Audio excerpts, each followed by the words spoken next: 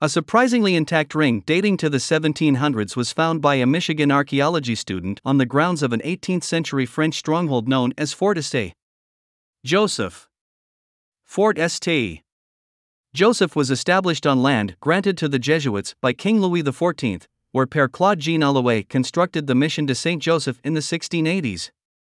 The French built the fort in 1691 as a trading post which supported the fur trade at the southern end of Lake Michigan. The ring is believed to have been a trade trinket used when southwest Michigan was known as New France, experts say. The fort, about 95 miles east of Chicago, was key part of France's presence in the Great Lakes region, serving as a mission, garrison, and trading post before being abandoned in 1781. Such historic baubles have come to be known as Jesuit rings. Fort St. Joseph was rediscovered after an archaeological survey in 1998 which led to excavations by archaeologists from the University of Michigan.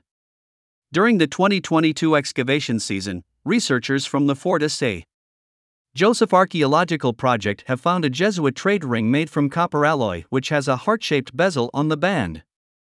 In the official blog for the project, Kylie Kruger stated, "In New France, these iconographic Jesuit rings were used for trade and were likely an inexpensive form of jewelry.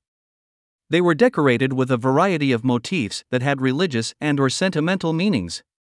Similar rings from 17th and 18th centuries have been found at archaeological sites across the eastern U.S., where French fur traders, missionaries, and explorers had contact with Native Americans, according to the Museum of Anthropology at the University of Missouri.